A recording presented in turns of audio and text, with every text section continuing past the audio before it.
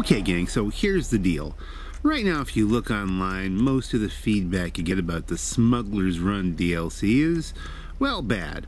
People are really upset about it. Not because the planes aren't cool, not because the cars that are coming out aren't cool, not because the missions suck, although the missions are pretty much the same thing over and over again, just with planes, which I'm okay with. I mean, when you have a game, it has a certain structure to it. So you should expect that when you get more of that game, it has a similar structure. That's a classic thing.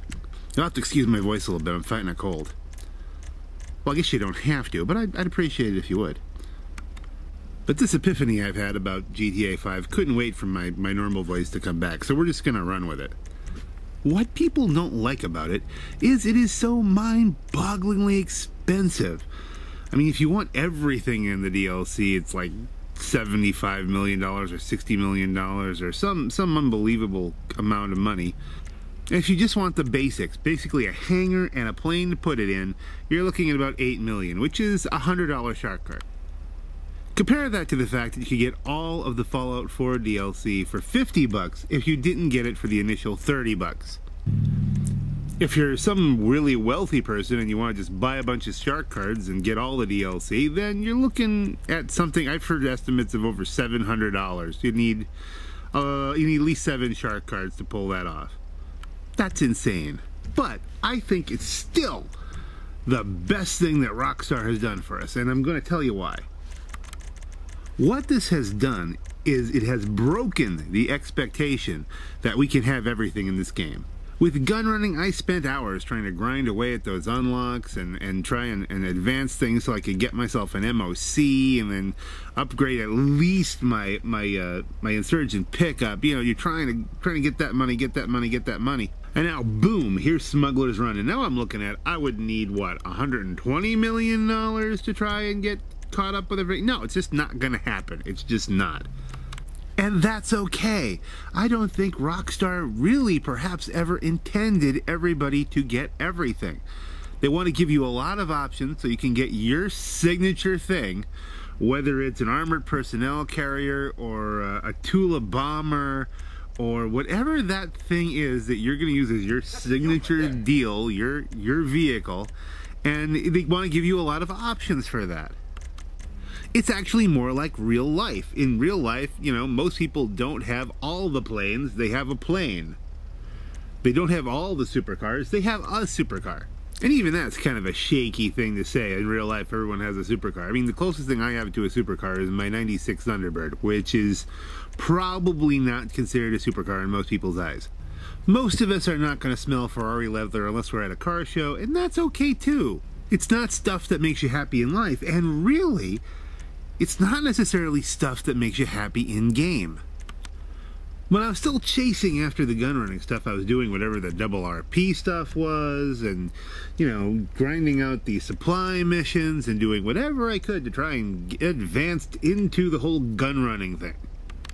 When most of the time I just wanted to do some racing, and when was the last time you saw a racing video from me? Not in a while. I haven't done a lot of it. What you see in this video, the actual gameplay video that I have up on the screen, is me getting a Brioso and a Contender, which were the last 2 cars I kind of needed so that I have something good for every class, every kind of class race. And the reason I did that is because when they announced the Smugglers Run kind of stuff, suddenly it freed me from the grind. It let me out of the Skinner box that is this game. If you don't know what a Skinner box is, Google that. There's a lot of interesting stuff on it. Basically, it was a psychological experiment sort of thing where you put a pigeon in a box and if it pecks a certain button or something like that, it gets a treat. So you train the pigeon to keep pecking the button until it gets the treat. And most video games work like that. And they'll actually get you playing the game when you don't want to play the game because you want the bonus. That's where grinding comes from. But now with everything so far out of reach, there's just no point of pecking the button 70 million times until you get the things you want. The second benefit from doing all this is all those people who had gotten bored because they had an unlimited amount of money because they'd been grinding the game for so long that now all they could do is fly around in hydras and blast people, now have something they can work for. There's still more to do. And yes, the Smugglers Run stuff might not be the most profitable. Think about that. We're always trying to figure out what's the most profitable thing. We'll just do the most profitable thing to get the most money, as opposed to saying, what would I like to do today? I actually do want a hangar and a plane, because I have a feeling that working with Nervous Ron is going to be hilarious if they did it right. It's got to be hilarious. But that's my only motivation for even eventually trying to get there. And I mean eventually. Eventually when I look up and I've got a few $1 million in the account and I think, you know what? I feel like flying an airplane today and I'm going to go see what Nervous Ron's doing. Then I'll do that. But not today. Today, if I'm doing anything, I'm probably going to be racing. I got these 2 new vehicles here, which I have themed, by the way, as a Mario and Luigi pair of cars here. It suddenly occurred to me that the Brioso, I was trying to think, what can I paint this as? Because, you know, I don't want to do another black car. I want to do something a little different. And I thought, it's a Brioso. We'll do it like it's for a Mario. And then the Contender was just perfect for Luigi, because it's like he's compensating for being player 2. Now, I've already recorded a clip at the end where I tweaked the paint job on the Luigi one a little bit, so it's a little bit nicer. You can stay tuned for that.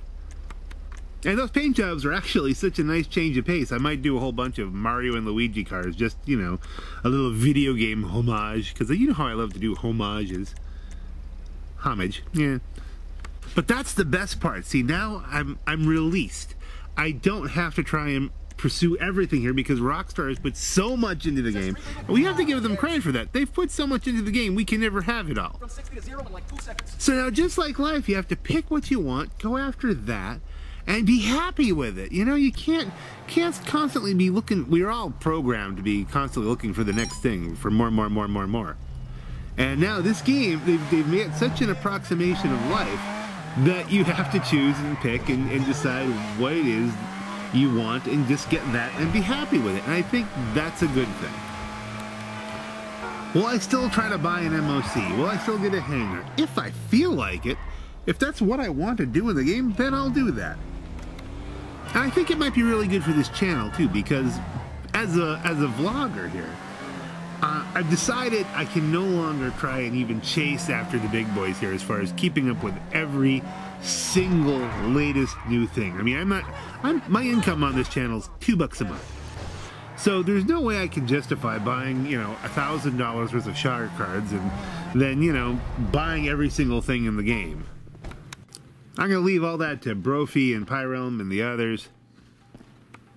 And because I'm not doing that, because I'm not constantly chasing that cutting edge, waiting for GTA to stop throwing me curveballs, so I'm only doing GTA videos, now I'm free to do other games. So hopefully there'll be a greater variety on this channel and you'll be more interested.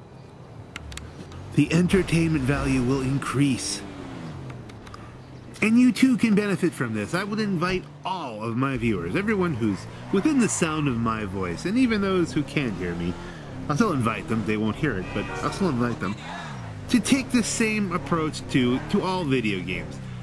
Do what's fun. When it stops being fun, don't do that anymore. What brings you in today? Move on to something else. If they make it too much of a grind because they're trying to get you to do microtransactions or something like that, move on to the next thing if you don't want to do microtransactions. Don't let the game make you crazy. Because I will tell you, I have found myself playing GTA because I had certain goals and it became work. And a game should not be work. I mean, even, alright, I can justify it, perhaps improperly, because I'm a vlogger. Okay, well this is, you know, I'm trying to do this as a side job. I'm not just gaming. I'm doing more than that. I'm trying to build a channel and blah, blah, blah. But the end result, though, still just stuck in the Skinner box. But now the lid is off and I'm free. Free to fly away.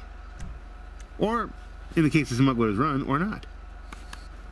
Now, a little commentary completely off topic from this, just about these 2 cars you've been looking at this whole time.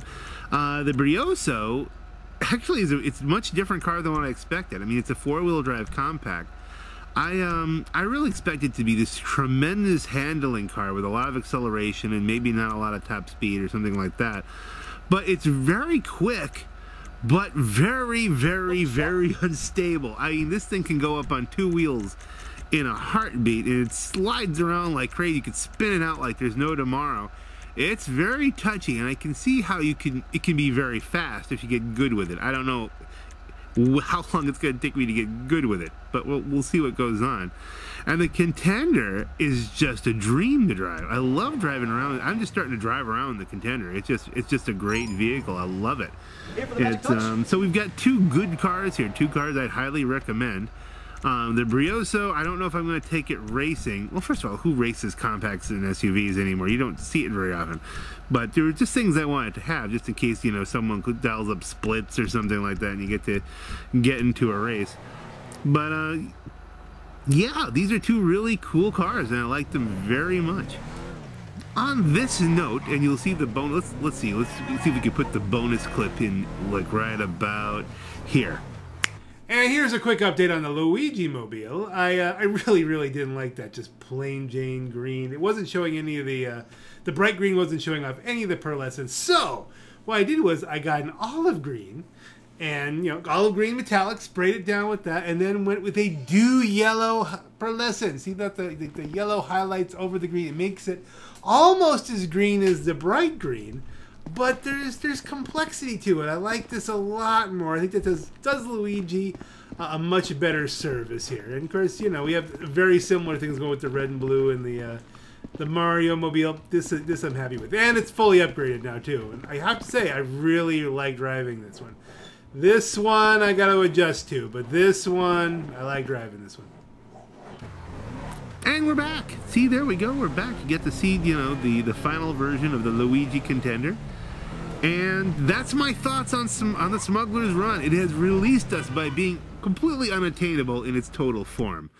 Let me know what you think about that. Do you think it's, you know, wrong for there to be too much content to take in, or is that a good thing? I mean, this makes this game, if they want to leave the servers up and running, this makes this a 5-6 year game. I mean, this is like one of those games you can just play forever, and, you know, just trying to achieve everything that you could possibly achieve with it. And I'm curious as to what y'all think about that. You know, is it the sort of thing where you just want smaller chunks so that you can just getting everything, and, you know, keep feeding that I need to have everything kind of feeling, or do you feel liberated by all of this? I feel liberated. And on that note, this is The Black Knight. Have a great night.